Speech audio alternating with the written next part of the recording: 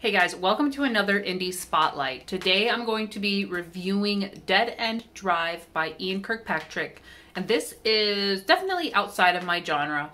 It is more of a maybe a little bit in the thriller, but definitely a mystery. Rather than it being a whodunit, it's more like who's gonna do it? Who will be the last man standing? As usual, we're gonna start by reading the synopsis, which I did not read beforehand. However, I did have a little bit of knowledge what the story entailed since I do watch this author's YouTube channels. There were snippets here and there, but I tried to get as little information as possible before actually reading. And I actually have not read or watched any of the reviews of this book yet, so I have unadulterated opinions, which we'll get to. First, the synopsis. Dead End Drive by Ian Kirkpatrick. In this transgressive, satire-laced debut, a 14-year-old boy inherits his family home and the hatred of all those around him as they seek to seize the inheritance from his cold, dead hands. When Agatha Benedict plucked Kelly off the streets to replace her dead cat Poopsie, she neglected to inform him of some very important house traditions. The history of the Benedict estate prescribes that once the estate owner passes on, a will reading is to take place. However, the reading is more than passing on a loved one's final wishes. It's a figurative gunshot into the air, an alert to all in attendance that a playful game of anything goes murder has begun. The prize? The inheritance, of course. As if visiting, a storm comes in with the guests, trapping everyone on the property for the night. While Kelly plays catch-up on the house rules, once friendly family members have already sharpened their knives. Try as he might, there is no survival if he won't play by the same rules as everyone else. A uniquely funny and dark murder party with big personalities. A coming-of-age story if growing up felt like being stabbed in the back by everyone you hold dear. As suspenseful as Agatha Christie's And Then There Were None, as sardonic as American Psycho, and as slapstick as Clue. Dead End Drive is a black comedy and satirical look into the world of nihilism and the rat race of life we all see, but pretend we don't because, let's be honest, is there anything more valuable than having every last need met for life? Not gonna lie, there was more words in that synopsis than I expected, but it did have more of its tagline at the beginning, and then the story description, and then sort of the comparisons and whatnot for the peoples. I thought it was pretty accurate. However, having read the story now, the one part that I not necessarily have issue with, but I don't know if it quite pushes it as far as I would expect, is the coming of age storyline. While I do feel that our main character Kelly does have to change and grow through this experience, definitely a moral dilemma in what he had to do or was, pressured into doing. I'm gonna leave it open, possibly yes, some coming of age elements, but that was the only thing that struck me in the synopsis as I really didn't read into it that much, but I can understand why it's saying that. And obviously the comparisons to Agatha Christie's And Then There Were None. Yes, that's one of my favorite plays, to be honest, because we are losing members of this inheritance audience as the book goes on. So it's like, who's going to be the last one standing? And the satire is definitely there. All of the characters are, let's say, amped up personalities. So let's jump into the cover, because I usually like to start there since I do like pretty covers. This one I think is super cute, and I love that it's simplistic. I love the little cat on it. And you can kind of see the bee and the cat for the Benedict estate. Maybe I'm overlooking that one too, but I really like the simplicity. Honestly, without reading the synopsis, I did think this was a murder mystery, more so traditional to Miss Marple, where a nice old lady has come to save the day and solve the mystery. However, not that. It's definitely not that. My criticism for the cover though is that the only cat at all in the story is Poopsie, and it's a dead cat. I also pictured it as a really fluffy white cat, and this cat doesn't have that same appearance. So for a while, believe me, for a good while when I was looking, I'm like, there was no cat in the story. Why is there a cat on the cover? And I could not put two and two together until rereading the synopsis and be like, oh yeah, Poopsie, that was a thing. I don't think the cat presence was strong enough for me to connect it to the cover, especially since the cat is not around during this event, so there wouldn't be any bloody paw prints or nothing. But I still think it's a very nice cover. It definitely fits the theme. Like I said, this is outside of my genre, so I don't know exactly how you would differentiate between like something that's satirical versus a pure murder mystery thriller kind of thing. I'd say with it being this nice little line art cat, it does feel welcoming. So maybe like it's a light mystery sort of thing, like a beach read, which you could definitely do. Like I think it's definitely, now I'm like hesitant to say light because it's not, it definitely doesn't strike me as like a super terrifying, scary horror thriller, but I don't know if it tells me satire either. I just don't really know enough about that genre to really tell you if it does or does not. So that's up to you guys. If you guys have read satire more, let me know. I can picture some like weird Photoshop things that are clearly odd, but I don't think that would be fitting for this either. So on to the story. So I can't give you so much detail because this is a mystery in the sense of who is going to be left over. So I'm going to try to avoid character names and like detailed situations. But essentially, from the start, we do have quite an array of characters coming to listen on the inheritance for Agatha. Several of the people who are in attendance are either working on the estate and have lived through the past inheritance, so they know what's going on, but others, even though they're outside, may know what's going on, and some do not. The start of the story itself, we do get an introduction to Agatha and Kelly, and kind of just the way that their life is going right before she dies, right after she dies. So we kind of had that little bit of emo-ness from Kelly of his mom figure dying. And then we do switch POVs twice before coming back to that. So we get to see a couple of the outside characters. And then we really don't get the ball rolling until everybody is in the dining room together and they are reading the inheritance and they're kind of dissing on each other and being like, oh, you're not gonna survive. From that point on, the story really took off and was rolling. The first few chapters did feel a bit slow because you're trying to make the connection in your head of how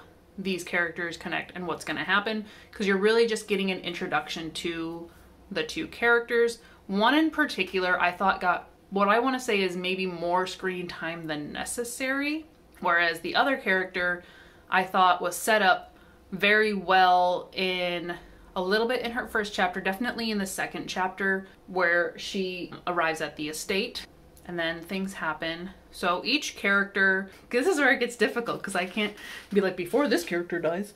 I think overall the author did a really good job of portraying who the characters were so that you could really grasp why they are doing things certain ways. You either got flashbacks or conversations that were really telling of their personality, as crazy as they are. We as the reader get a pretty good idea early on of what the house rules are when it comes to getting the inheritance, whereas Kelly as our main character has not been exposed to that. He's only 14 and he's very, very, very sheltered. He can't even read. So him learning all of this from the butler and the maid and the cook and all that is definitely eye-opening, and he doesn't want any part of it. Unfortunately, none of the other guests are as nice as his caretakers. They are willing to kill a kid to get the inheritance. But of course, they're gonna take out the strong ones first, as you do. Strength in numbers against the strength. I really did enjoy a lot of the characterizations. Like, I really understood who each character was and more or less their motivation. Like, obviously some of them, they're just greedy. Most of them, they're some level of greedy. There was only a few characters where I felt like our introductions were very, very short compared to the other cast members. It didn't feel proportionate, especially for who they are as a character. On the other hand, there was a character who I thought was very, very prominent, and looking back, there was so much more about him and involving him that it makes it feel unbalanced that way, and not necessarily that we need to have everybody gets their 15 minutes of fame. I think the only reason that it really feels extensive with that character is because there are other characters who did not get a lot of screen time, and even though it seemed like they had a history, they had stuff going on, they were a person, and then they gone. So we can't learn about them anymore. Now, does that really matter in the grand scheme of the entire story? No, it doesn't.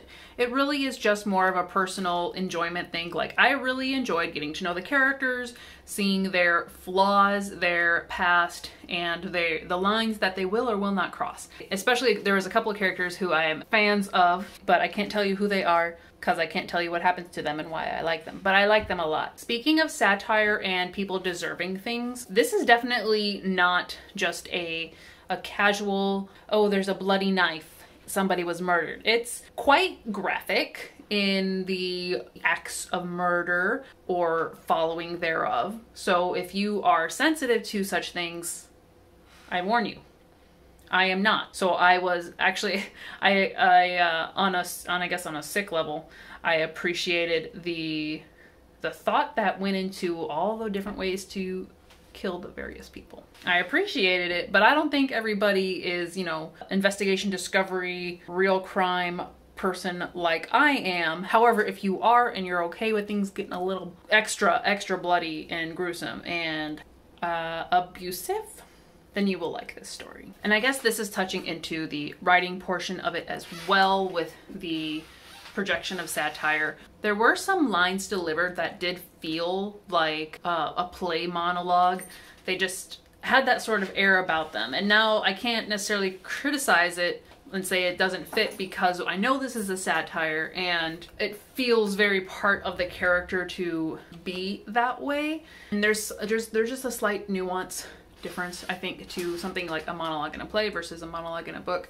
And it did feel a bit more like theatrical. But overall, the dialogue with the characters was really, really good. Again, it really showed who those characters were.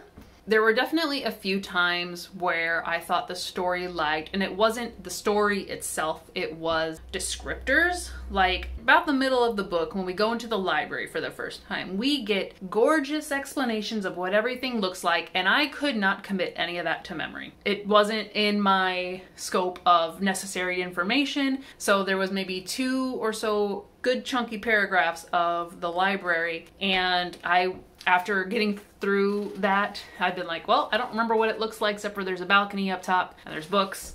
Typical library for me, the little extra details there. In this case, didn't stand out. Now, had it been a visual presentation, yeah, I think all of that would actually have some more weight to it. For me, myself, if you're gonna go very descriptive, I just give you the picture. And this happens with any reader. I think we do take a little bit of freedom with what we actually picture in a character or a location versus what the author always intends, which is fine. I said that very contemptuously, which is fine. You can picture however you want. But no, that's just because it's our creative liberties. For me, just some of the descriptions were a lot more than I needed, especially since they slow down the pace of the story, which is already pretty quick moving and very interesting with the characters. It's definitely a character story, not so much a setting story. Aside from all of that, I really thought the writing itself was pretty solid. There were, and I don't know if this is a tendency by the author since this is the first book I've read by Idun Kirkpatrick, what felt like to me to be run-on or just very, very long sentences. Again, not an issue in general. A few sentences where I had to reread it just to get the cadence right. And some of them did really feel like they might have been run-ons. I don't think there were too many more errors. If there were, they did not hinder my experience at all. I was really just here for the character and for the story. And it's relatively short. Like, it's not quite novella, but it's 280-ish pages. So it can be a quick read, a nice stormy night. Like, definitely read it on a stormy night where there's thunder and lightning, because you will be in the atmosphere and it's gonna be great. So forget the beach reads. We're gonna do storm reads. That's what we're gonna call it. Hey, so my last video file did not save the audio. Like, it didn't work out. So I'm here to finish out the video properly. And I do have a couple extra comments for this review. As I'm rewatching it, I really wish I could go into more detail, but I feel like I run into this issue a lot when I'm reviewing indie authors, is I don't necessarily want to give away too much because I want people to read the book and actually like figure it out, but then I don't think me being ambiguous is really helping either. Like, it's a very fine line. Like, how much do you actually say, especially when you don't want to give away what happens, because that's the whole thing of the book. Thankfully, I am going to be interviewing the author tomorrow on Saturday, September 17th at 6 p.m. Eastern. All that information is up here now. That way we can both talk freely about the book, so you can get some more information there, since I've had to be a bit more ambiguous. I also find it difficult to review a book that I enjoy, because I really have to get nitpicky with my constructive criticism or just like my impressions of certain things, when overall I'm just like, no, I enjoyed that book. I 4-starred it for sure. I need the people to actually read it so I can talk about it. So overall, just to summarize, obviously I did enjoy this book. It was a very easy read. I don't think the content is for everyone because it does get a bit graphic, which, like I said, I don't have an issue with, and it's really not intended to be so especially heinous.